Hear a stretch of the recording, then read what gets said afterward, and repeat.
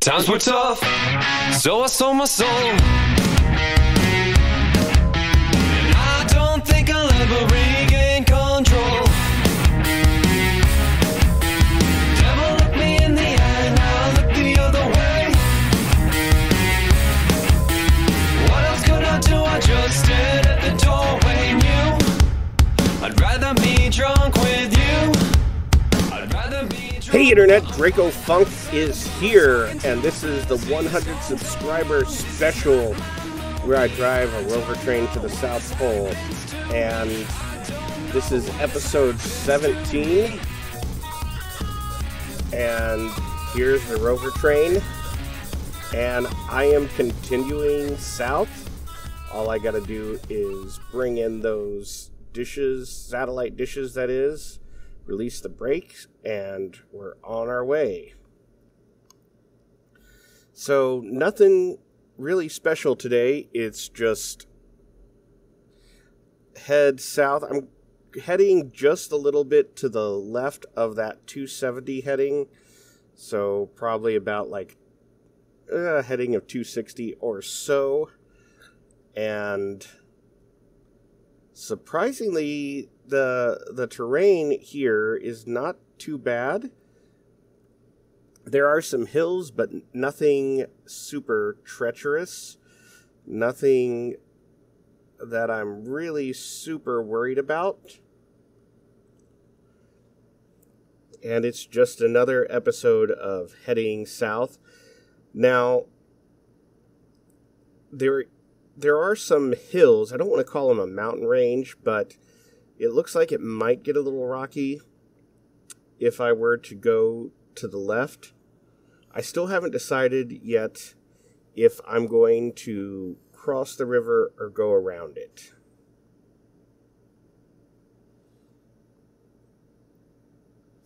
And I don't quite need to make that decision yet. I have to get around all the rocky sections, which is going to take me probably about 2 more episodes after this before I need to start heading either in a southern direction or a southeast direction to go around the river.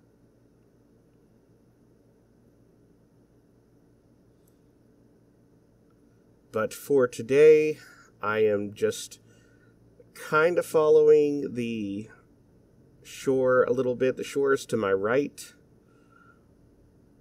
And you can't really see it unless I zoom really far out. But I'm not doing that yet. Today I am just, well, I'll probably zoom a little bit further out. Today's issue, though, is since the terrain is actually kind of okay for driving, nothing treacherous, that means I tend to go a little bit faster and I use my batteries a little bit more, so then I can't recharge and I'm just running out a little bit more. But hey, I don't know if you saw it, but I've finally released the next episode of the Reusable Space Program. And we'd sent the Space Bus 3 to Duna. And I had some issues with the docking ports. I had stuck docking ports. And it wasn't just, it was actually the Duna station that I noticed it, but it was also Space Bus 1. Is also stuck on Enterprise Station, and there were some other docking ports that were stuck. I do not know what all of them were. I just know that I found 11, but I have a lot of things docked to other things. I mean, it could easily have been one of the docking ports on the Rover train was stuck, and I wouldn't have known it unless I tried to undock it, and nothing happened. Which actually happened as I was constructing the space station in orbit of Duna, Discovery Station. I could not disconnect the mining ship from the station core to move the the truss to where it's supposed to go. And the next episode, you will see Duna Station, or Discovery Station in orbit of Duna, is finally constructed, and even Space Bus 3 will make its way to the station. That episode actually has already been recorded, edited, and I think it just needs to be uploaded. So that will be out next week. I've probably just spoiled all the interesting things that happened. However, I have done some recording already for the next episode, including a short special where a special spacecraft flies into orbit. I really don't know why or what the purpose of that mission was yet, but it was just something I felt like doing. I don't know when it'll be out, but maybe sometime. Hey, I also put out some more KSP2 content where I attempted to fly and land on the island airfield. You should watch the video and see what happens. It was a surprise. Very much a surprise. It got me to thinking that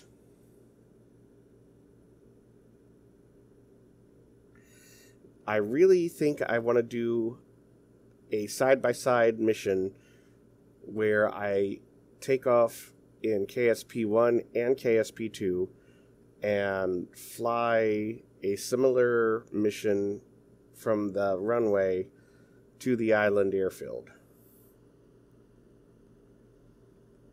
And just do a side-by-side comparison and see how that goes. And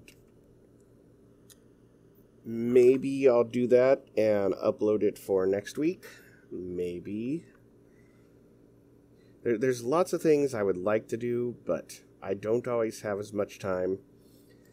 As for the 4-drink minimum, well, I want to say the one this week, but it won't actually be the one this week. What do we have coming out this week? This week, I believe, is an episode of Skrodric and Vomit only. And then the following week will be Skrodric, Vomit, and myself. And now we have an issue where Skrodric is not available this week. I am not available this week, and it seems Shaggy B is also not available. So I don't know that Vomit will do a solo project. If he does not, that's okay. I have a solo project I recorded a while ago and ended up not releasing because I did not want to subject everybody to the torture of that video. However, I will do so, and I do have an alarm going off. I need to dismiss that. So, yes.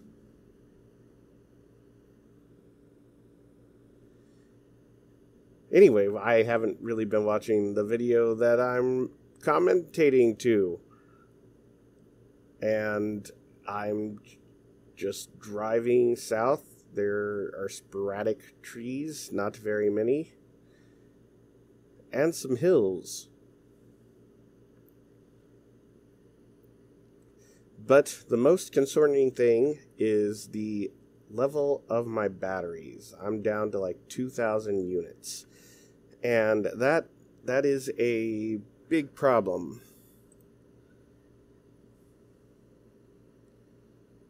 I was trying to be a little bit conservative with my power usage and have not really done so.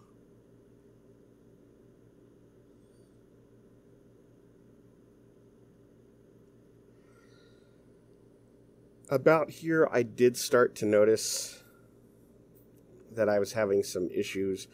So let me explain the process of recording these videos. So normally what I do is I sit down, I start up the game, I start up my screen recording app. I've been using OBS.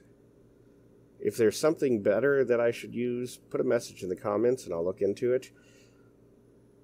I get set up ready to record. I start a timer, and at the same time as starting the recording, I know roughly about how long the intro track takes and where to start the video, and then I drive until I get to about an hour, in which time I will stop and let the video record out. I'll give myself a little bit of time for an outro. I will then stop the recording, and then I will go to another program.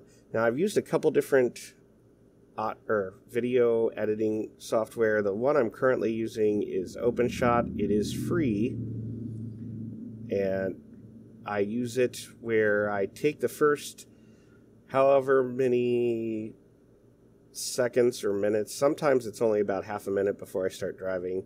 Sometimes a little bit more, wherever. And I keep that at normal speed. And then I go to the end and find this place where I want to do the outro, and I cut it there. And then the middle part of the video, the part we're on right now, I mute the audio so you don't hear high-pitched whatever.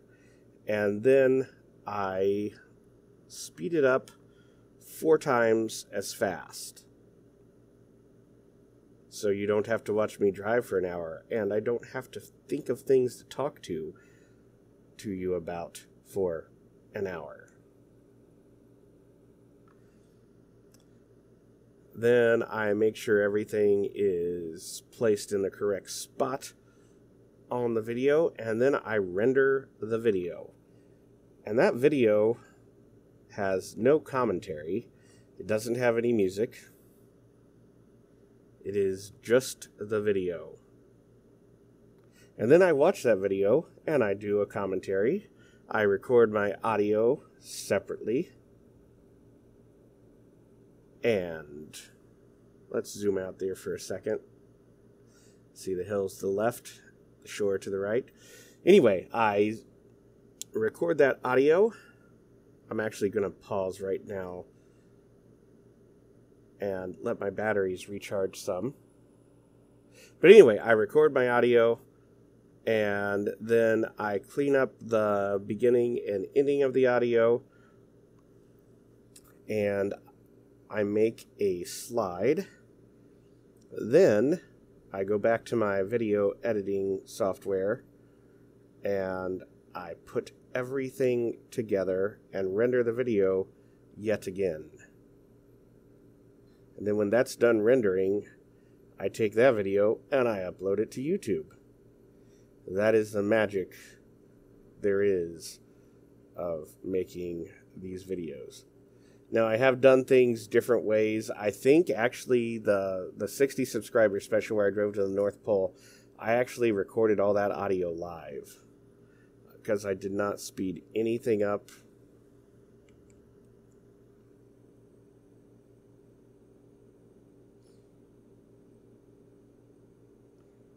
So everything there was actually live and happened as it happened.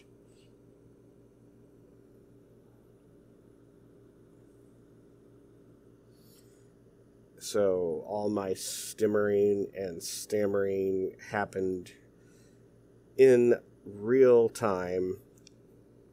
My whole looking for a place to having to turn around and backtrack.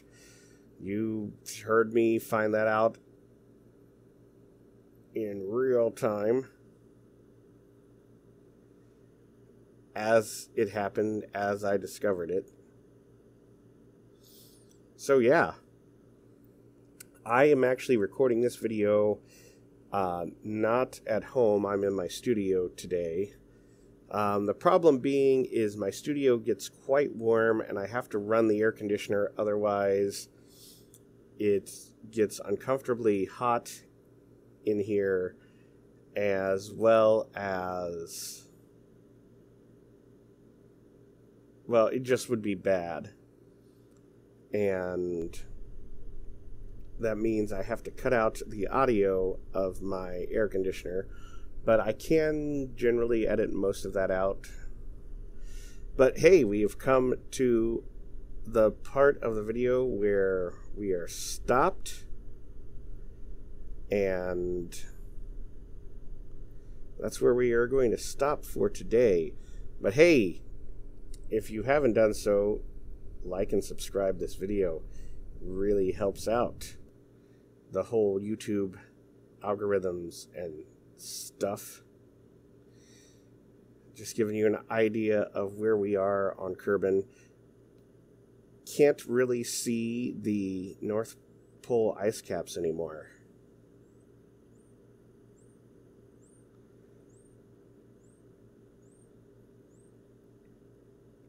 And there. So we still have quite a ways to go. We're not even to the equator yet. But thanks for watching, and check out our other videos and all our other stuff here on Highway 47, and have a good night.